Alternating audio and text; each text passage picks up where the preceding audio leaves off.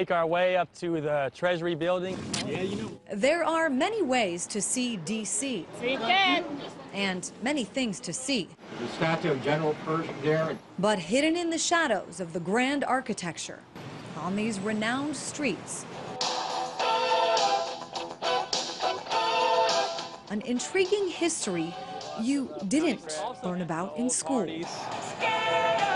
At 14th and H was the former quote-unquote porno district of D.C. He grabs a couple pistols and he runs out the door. Now, what's the distinguishing mark on this dress? There's a semen stain on the dress. New to the Washington, D.C. tour circuit is the D.C. Scandal Tour.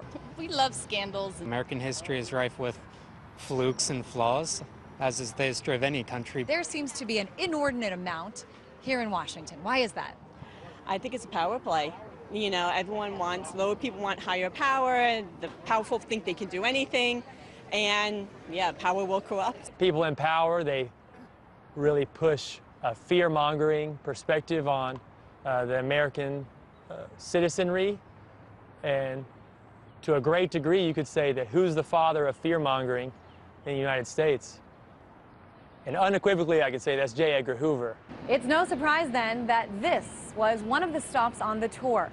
But as we know, scandal comes in many forms. As to be expected, an overarching theme was sex, and all the politicians caught with their pants down or with women who weren't their wives. Apparently, it happened all the time where I'm standing right here, the site of a very popular strip club in the 70s called the Silver Slipper. And then there are those scandals that have it all: politics, sex, and drugs.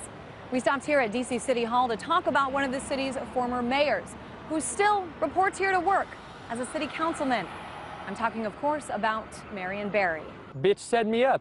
I'll be goddamn.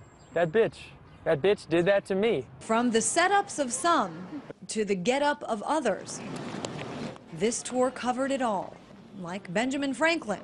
He would wear a coonskin cap, and you know, the various ladies for hire on the street thought that was a rather rambunctious move and would compete for him and his attention. Scandal, it seems one of the few constants throughout history. I did not have sexual relations with that woman, Miss Lewinsky. The committee to re-elect Nixon eventually was found to have broke into the Watergate. What is it that people love about scandals? Well, I don't know, the human angle, I guess. Large amounts of society start to deify some of our founding fathers, past the point of realizing they were also just human beings. A look back of a different kind, and a new perspective on how some things just never change. In Washington, Christine Frizzell, RT.